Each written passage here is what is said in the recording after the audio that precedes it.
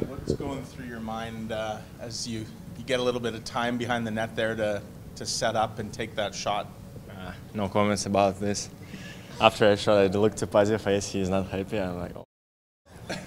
Pascal wasn't happy? I think so. I don't know. Ask him. Because you iced it? Yeah.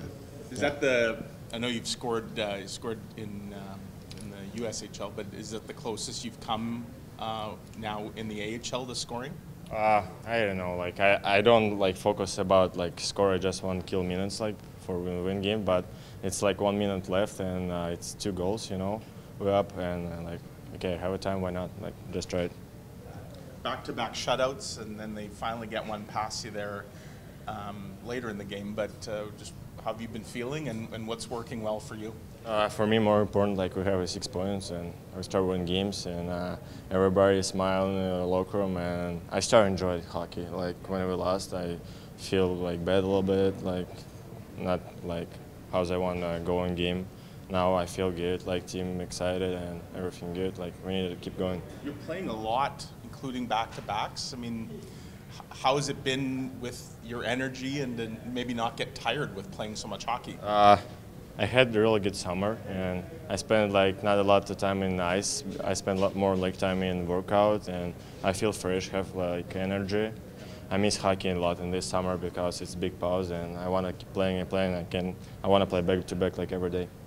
Andrei Chivasov seems to be getting more comfortable on the ice. Do you think that's been the same off the ice as well? I know you guys spent a lot of time together. Yeah, like he started to have friends here in the team. He talking like, and I asked him like, hey, do you want to translate for this guy? No, we're good. Like we're talking like, yeah, it's pretty fun. He's an unbelievable guy. He's older and he helped me a lot actually too. Like I mean, not in the ice and like I started read books actually. He helped me too. Like yeah, he's a really good guy. How's his English coming along? Are you saying that he's communicating like verbally or more so just kind of words here and there? Yeah, it's you learn more when you like talk with people, but I say if you talk with girls, it's help you more. Like just try. But you know, he's old now. It's pretty tough when you're older. Like get English when you're younger, and it's pretty easy for get English for 1 season. But he's old guy now. It's pretty tough for him, but he's trying. He's learning.